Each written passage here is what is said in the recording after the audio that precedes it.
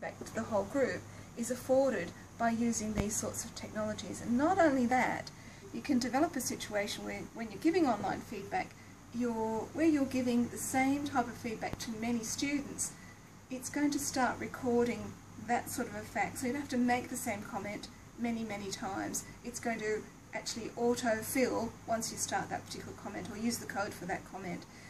More importantly, you're going to be able to consolidate that information and say, look at this, my students' key problems here are paragraphing and structuring for arguments, and they've got some minor issues to do with referencing, but pretty well they're all being tripped up on the same little technical issue.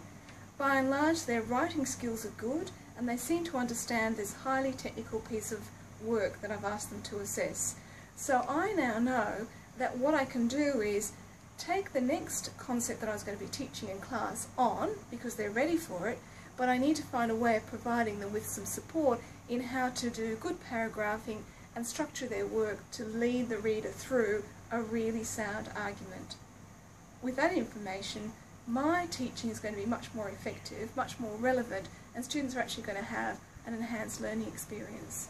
So that is just one example of how heading towards a digital learning threshold enhances teaching and can enhance learning.